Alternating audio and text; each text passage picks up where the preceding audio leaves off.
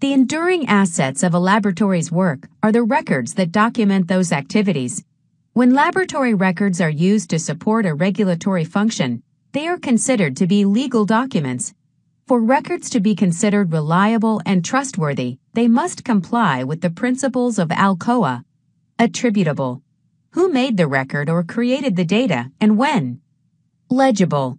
They must be able to be read and understood for the lifetime of the record, without having to refer to the originator for clarification. The information may be needed in 5, 10, or 20 years' time, perhaps after the originator is no longer available. Contemporaneous. The record must be made at the time the activity was performed. Original.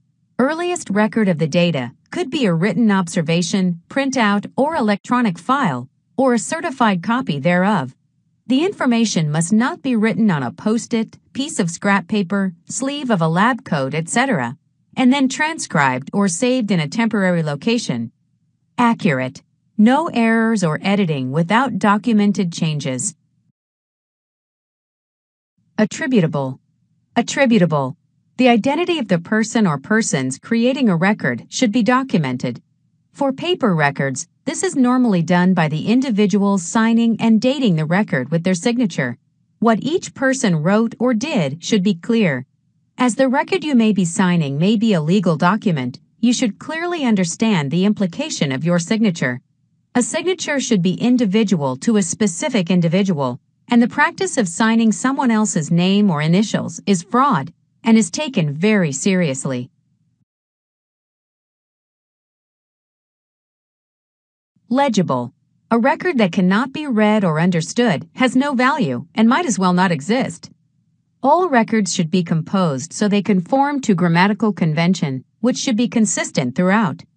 It is best to avoid buzzwords, clichés, and slang, as these are prone to change with time and are often not understood outside a particular locality. A record should be reviewed by a second person, which can often highlight any ambiguities.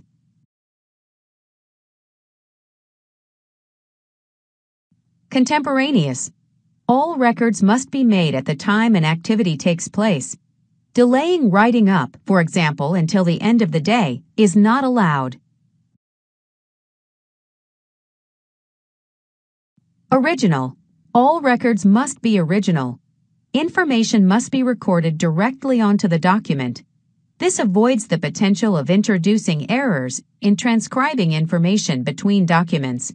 A static record, such as a paper printout from a balance or a static image created during the data acquisition, can be considered an original record.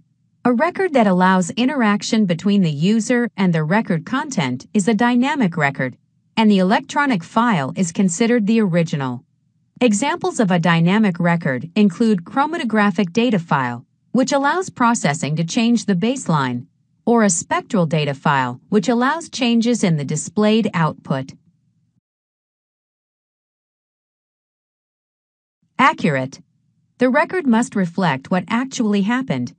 Any changes should be made without obscuring or obliterating the original information.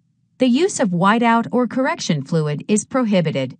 Any changes made to a record should be signed by the person making the change and dated to show when it was made and include a written explanation. Remember, the record may be needed after you have left the company and cannot be contacted for clarification.